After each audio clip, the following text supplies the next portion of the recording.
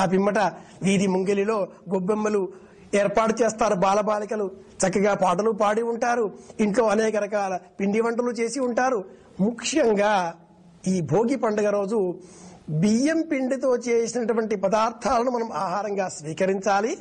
అలాగే వీధి ముంగిలిలో వేసేటటువంటి ముగ్గులలో 9 చుక్కల ముగ్గు తప్పనిసరిగా వేయాలి. ఈ 9 చుక్కల ముగ్గు నవ గ్రహాలకు ప్రతీక. విఎన్ మండలంలో ఉండేటటువంటి ఈ 9 చుక్కలకు ఇక్కడ 9 గ్రహాలుగా ఏర్పాటు చేస్తే ఆధునిక విజ్ఞాన శాస్త్రం న్యూట్రాన్, ఎలక్ట్రాన్, ప్రోటాన్ ఇలా ఎన్నో చెబుతుంది. ఒక చుక్క చుట్టూ 6 రేఖలు వేస్తారు. ఇవన్నీ కూడా ఈ రోజు వేసే ముగ్గులలో ప్రతిబింబిస్తాయి. చిన్నారి బాలబాలికలకు శాస్త్రీయ వైజ్ఞానిక దృక్పథాన్ని, ఆకాశాన్ని వాకిల్లో దించే విధంగా ఈ రోజు వేసే ఈ ముగ్గులన్నింటిలో కూడా ప్రత్యేకంగా ఉండవలసిన ముగ్గు ఈ 9 చుక్కల ముగ్గు మధ్య చుక్క పైన గొబ్బెమ్మ. ఆ పిమ్మట మధ్యాహ్నం ఇంటికి కొత్తగా వివాహమైనటువంటి దంపతులు అల్లుళ్ళు వస్తారు. బాలబాలికలు, పిల్లలు, పెద్దలు ఆనందంగా ఉంటారు. గంగిరెద్దుల వాడు కూడా వస్తాడండోయ్. మారిపోతున్నటువంటి, మరిచిపోతున్నటువంటి ఒకనాటి సంస్కృతికి, సంప్రదాయానికి గంగిరెద్దుల వినోదం ఒక జ్ఞాపకం. పాత బట్టలు అడుగుతాడు, ఆశీర్వదిస్తాడు, విన్యాసాలు చేస్తాడు. ఆ గంగిరెద్దులను ఆడించేటటువంటి వాడు డూడు బసవన్న అంటూ వచ్చేటటువంటి ఆ గంగిరెద్దుల వాడిని చూస్తే సాక్షాత్తు బసవేశ్వరుడే.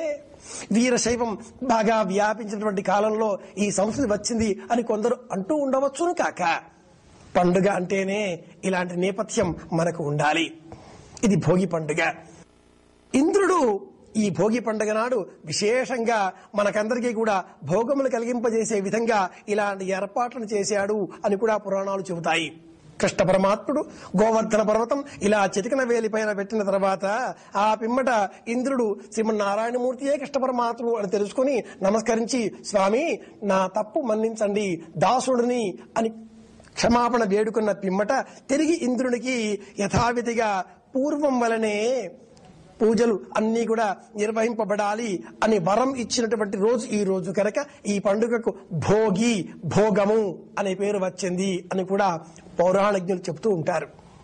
ఏమైతేనేం సాయంత్రం సమయానికి 5 ఏళ్ల వయసు ఉండేటటువంటి బాలబాలికలందరినీ కూడా వరుసగా కూర్చుండబెట్టి వారి శిరస్సున నవధాన్యములు, రేగుపళ్ళు, చిల్లర డబ్బులు వీటన్నింటినీ కూడా వేసి శిరస్సు నుంచి భోగి పళ్ళుగా అలా దిగబోస్తారు.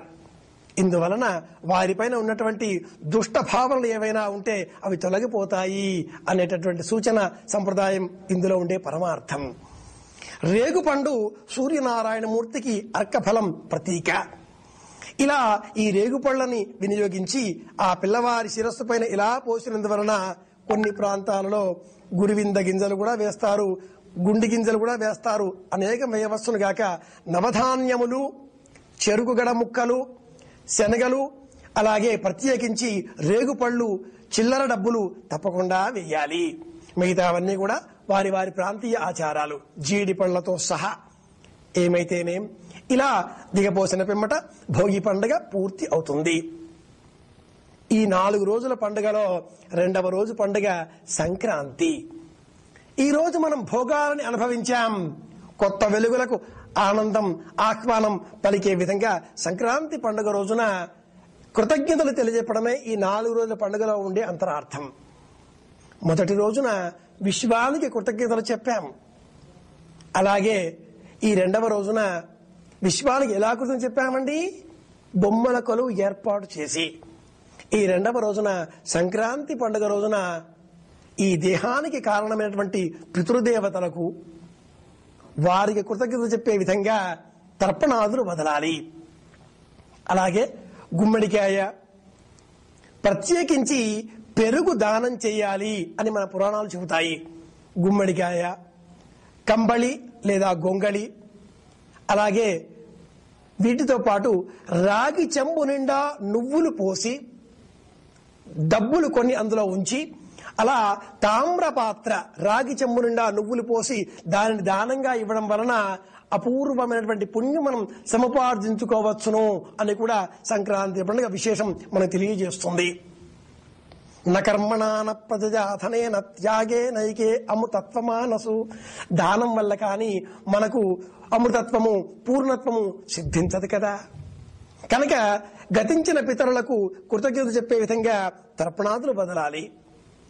గొంగడి, గుమ్మడికాయ, రాగి పాత్ర, నువ్వులు, వస్త్రములు, ఇలా వీటన్నిటిని కూడా దానంగా ఇవ్వవచ్చును. ప్రత్యేకించి సంక్రాంతి రోజు ఇలా పితరులకు ప్రీతికరంగా కాలం గడిపి ఆ పిమ్మట మధ్యాహ్న సమయానికి ఇంటిల్లిపాది కలిసి అన్ని కూరలను కలిపి కలగూరగా ఒక విశేషమైన వంటకం చేసుకుని కూడా భుజించడం ఒక సంప్రదాయం. సాయంత్రం సమయానికి చిన్నారి బాలబాలికలు వీధిలోనికి వెళ్లి గాలి వాలు తెలుసుకునే విధంగా పతంగములని గాలిలో విహరింపజేస్తారు. కాలికాలం వచ్చింది కదా, ఇక్కడ కూడా ప్లాస్టిక్ మయమైపోయింది కదా.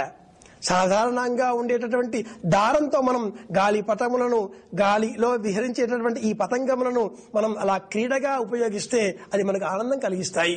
అలా కాకుండా మాంజా అనే పేరుతో విషతుల్యమైనటువంటి ప్లాస్టిక్, సీసం దారాలు వీటిని వినియోగించి ప్రకృతికి హాని కలిగించే విధంగా మనం ప్రవర్తించకుండా న్యాయంగా, నీతిబద్ధంగా, ధర్మబద్ధంగా పండుగని ప్రశాంతంగా గడుపుకుందాం.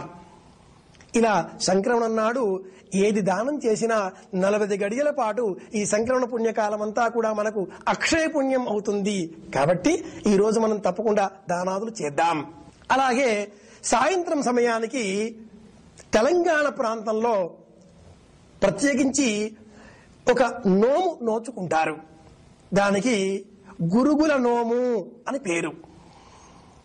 వివాహమైనటువంటి మొదటి సంవత్సరం ఆ వధువు 5 గురుగులను వరుసగా పెట్టి, నల్లటి గురుగులు, అందులో నువ్వులు బెల్లం కలిపిన ఉండలు, అలాగే బెల్లము, చెరుకుగడ ముక్కలు, చిల్లర డబ్బులు ఇవన్నీ వేసి సాయంత్రం వరకు లక్ష్మీదేవిని అర్చించి ఆ పిమ్మట ఆ గురుగును ముత్తైదువులకు వాయనంగా ఇస్తుంది. ఇలా వివాహమైన మొదటి సంవత్సరం మొదలుగా 5 ఏళ్ల వరకు వృద్ధి సంఖ్యలో పెంచుకొని, అంటే మొదటి సంవత్సరం 5 గురుగులు, రెండవ సంవత్సరం 10 గురుగులు, మూడవ సంవత్సరం 15 గురుగులు, ఇలా 5వ సంవత్సరానికి 25 గురుగుల చొప్పున వృద్ధి సంఖ్యలో పెంపొందింపు చేసుకుంటూ వీటిని ముత్తైదువులు వాయనంగా ఇస్తుంది. యమధర్మరాజు ఇల్లాలి పేరు యమి. ఆవిడ ఒక వ్రతం నోచుకున్నది.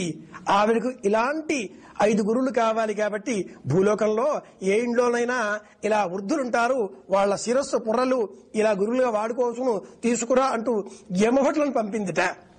మా ఇంట్లోంచి అలా యమభటులకు ఎటువంటి పుర్ర లభించకూడదు కాబట్టి ఇలా గురువులు ఇస్తారు అనేటటువంటి కథను కూడా మనకు పెద్దలు చెబుతూ ఉంటారు.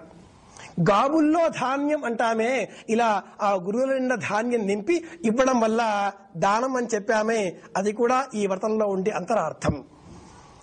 ఇలా గురుగులైనా, ఇతర దినుసులైనా, ఇతర వస్తువులైనా సాయంత్రం సమయానికి సంక్రాంతి నాడు ఇంట్లో ఉండేటటువంటి గృహలక్ష్మి దీపాలను వెలిగించి ఆ పిమ్మట వాయనాలు, తాంబూలాలు ఇవ్వాలి.